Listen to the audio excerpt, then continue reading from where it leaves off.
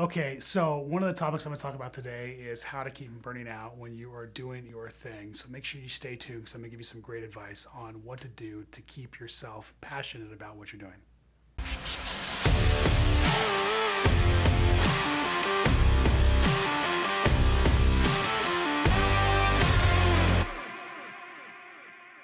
Okay, so burnout is something that I think we're all accustomed to feeling from time to time, or afraid of putting ourselves in a position of feeling, depending on who you are and where you're at in your business.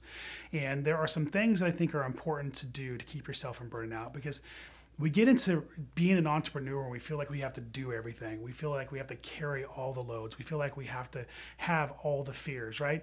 And that is something that can really tear us down as individuals. It can weigh on us, and it can really put us in a position of doubt and even depression at times. It's important that you start with a plan. It's important that you start your business with a plan so you don't go down that dark road, right? You know where you want to go, you know where you want to end up, you know, have an idea of how you want to get there. That's step number one. Step number two is to give yourself permission to take a break. Give yourself permission during that journey, during the fight, the battle, right? The battle we all do as entrepreneurs. It's important to give yourself permission to take a break. Even though we're usually doing something we love to do, like I love real estate investing. It's still important for me to take time with my family, to go camping, to go sit at the ocean, to go to Disneyland and enjoy myself. It's still important for me to find things outside of my organization that are fun to do. At times we can feel like that's not okay. I know for myself personally, I went through a long stretch where I felt like if I took a half day and went to the gym, or I went home and decided to take a nap in the afternoon, that I was doing something wrong. So I had to find a place where I gave myself permission to take that time, that I knew that that wasn't something that was going to destroy my business, that that wasn't lazy per se, right? So give yourself permission to take a break and take it easy from time to time.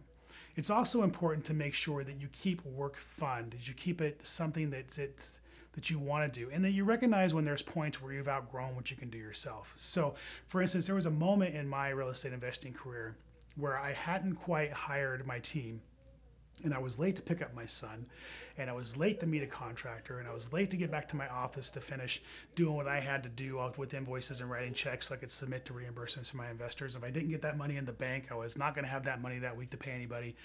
And I remember closing my truck door and just kind of looking at the house across the street and just thinking to myself that this sucks, that I hate this.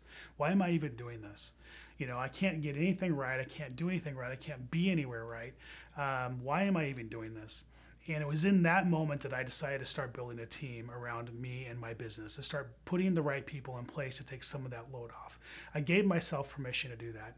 And when I did that, when I gave myself permission to take time off, when I gave myself permission to find joy in my day-to-day activities, when I gave myself permission to start building the team to take some of the pressure off, my business actually grew tenfold.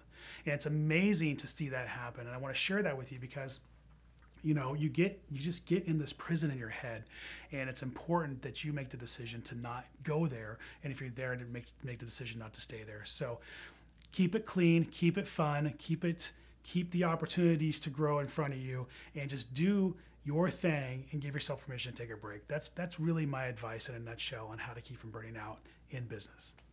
Hopefully you got a lot out of this video. I really love doing these videos for you. I want to make sure you get what you need, so make sure you're posting your questions below here so that I know what to produce for you so you get the most value. Make sure you're checking the links below this video. There's a lot of content out there. I have a podcast that's over 3 years old. I got stuff on Facebook. Check out the links below. That way you can find out what else we got going on. And make sure you subscribe to this channel because I'm telling you, we're bringing the heat and you don't want to miss it.